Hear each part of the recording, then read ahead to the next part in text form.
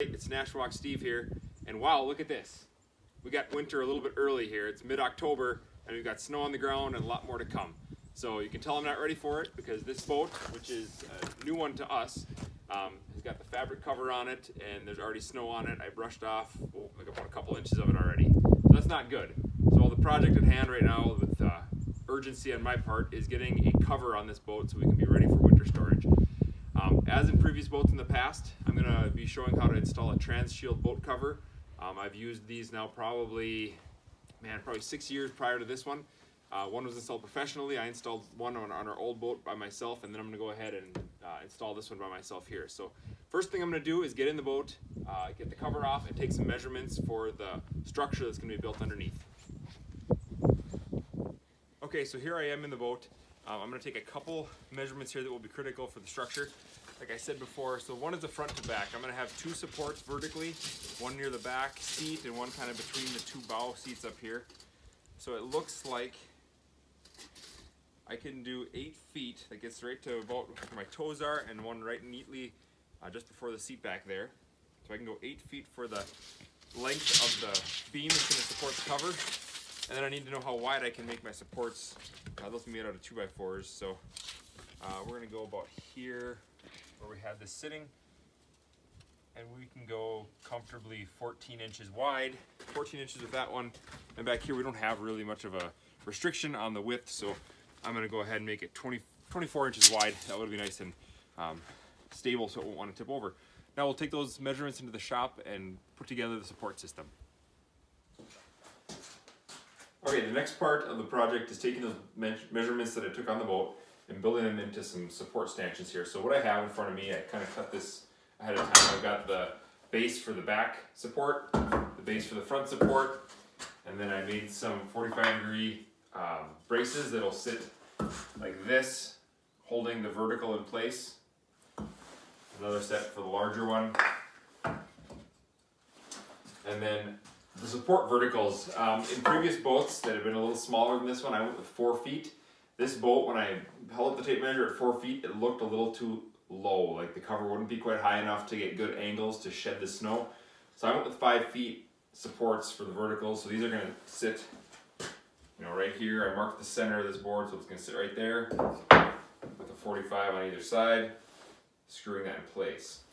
And then just something to make note of with these 45s, because they're so thin right here, I pre-drilled all the holes here, so I shouldn't have any splitting as I go through. So I'll go ahead next and put these verticals together, and then we can look at making some cushioning for the ends of it, so it's not going to be hard on the cover when you get some pressure on there.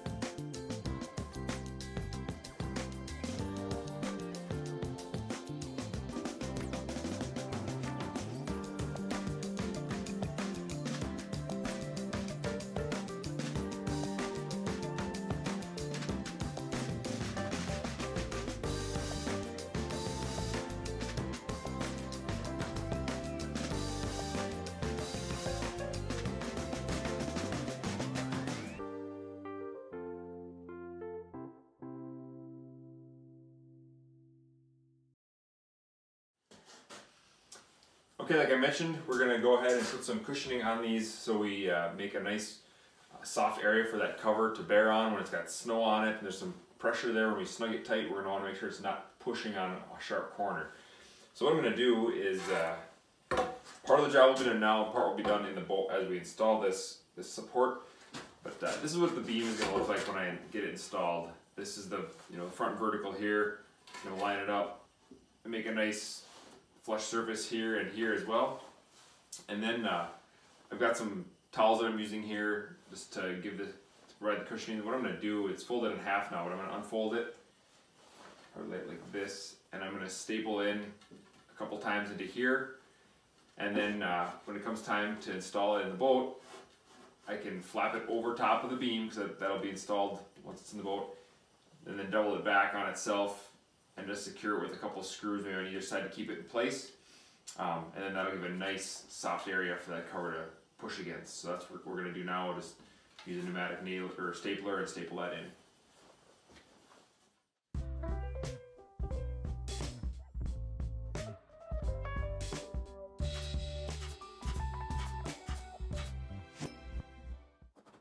Alright, as you can see, we got the structure in place for the cover and the cushioning on both ends. The next thing we're going to do is put some additional support kind of up and over this beam, just to give a little more support to the cover. So what I did, I was able to get this on Amazon. It's like a band of nylon strapping, 1-inch nylon strapping, and then a whole bunch of these buckles, clips that you can use to make it nice and tight.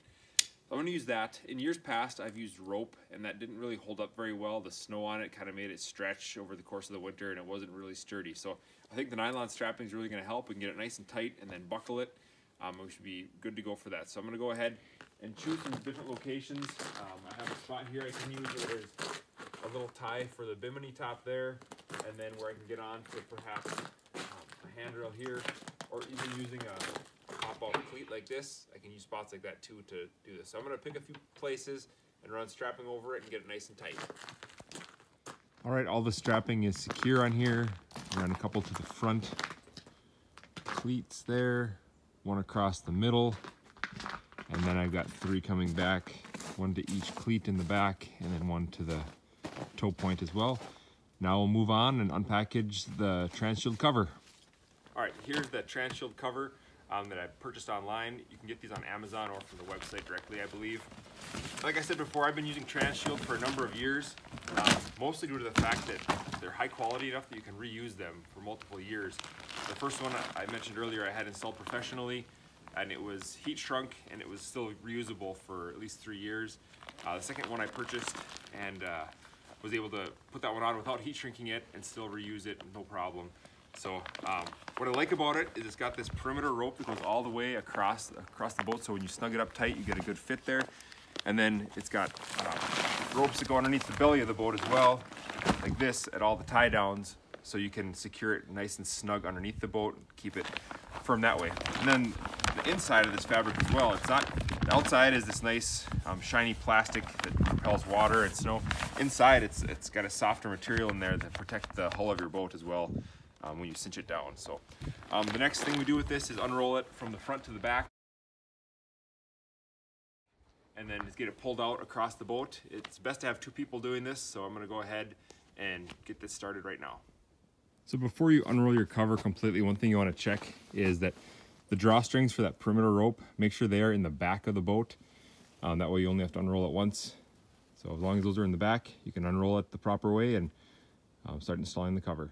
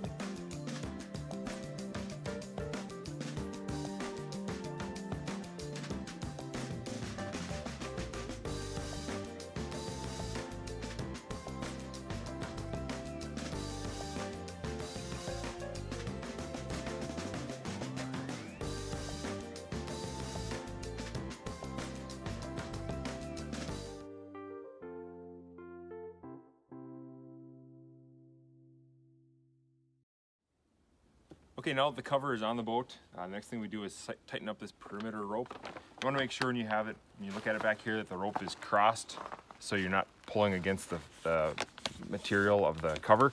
So we'll just start tightening this thing bit by bit, going around and getting the slack out of it. It helps when you do this. It gives you a lot of extra rope. If you go down to maybe an eyelet on your trailer or something on your boat where you can pull against it and do that to really get some good pressure on it. But we'll go ahead and start doing that around the perimeter of the boat, getting it as tight as we can to get a nice fit against the hull.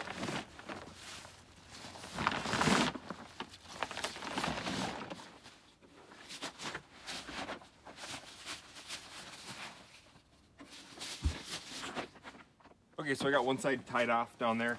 We're gonna do this other side. Got it nice and tight by pulling through that eyelet there. What I do now is make a small loop in the rope upstream of that eyelet that I'm going through. With gloves on. And then you take your end of your rope, run it through there, and you get a lot of force to pull on to make this cover nice and tight. And once you're satisfied with it, you can tie it off however you choose. I prefer to go through here. You give it another place to pull against. And go ahead and tie it off against these ropes here.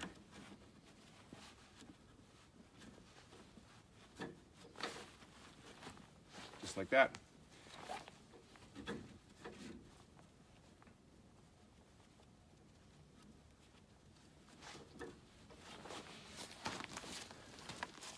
Okay, now we'll take these ropes that go underneath the keel of the boat. We'll just take them out of the rubber band. They come pre-tied onto the cover, which is nice. And we'll just throw these underneath so we can tie it up to the other side over there.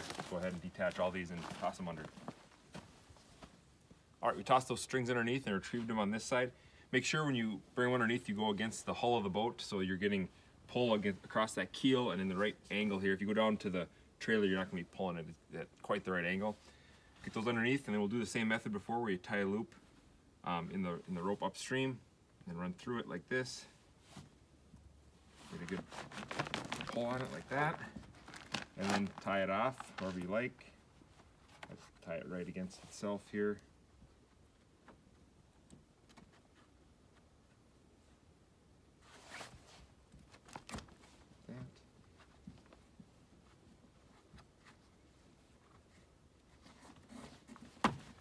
That, and you got a nice tight knot to hold that in place. All right, so here's the final product. We got the boat all wrapped up now for the winter. Got the strings all nice and tight. So the angles look good. It should shed snow and rain all winter really nicely. For this boat, it's a 20-foot boat, so I used a 19 to 21-foot cover, which fit perfectly. If you have any questions on the size you need, you can contact the company and they can give you a recommendation. But I think that's it for this project. We're gonna put the boat away for the winter now and take it out next spring. Thanks for watching. I hope this video is helpful.